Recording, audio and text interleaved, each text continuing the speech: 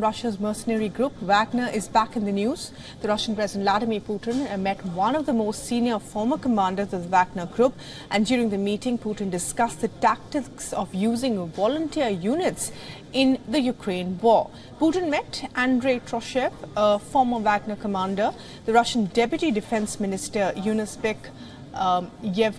was also present at this meeting. According to the Kremlin, Troshev now works at the Russian Defense Ministry.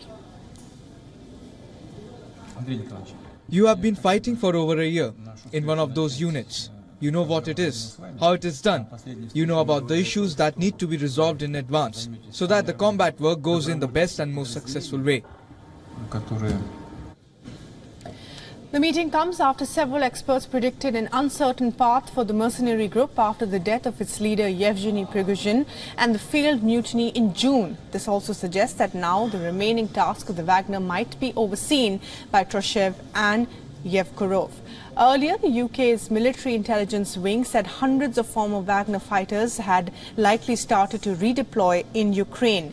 Meanwhile, the US Abrams tanks have reached troops at Ukraine's eastern front. Soldiers say this will help them to boost firepower in the battle. Ukrainian President Volodymyr Zelensky also confirmed the delivery of its first shipment of the Abrams tanks.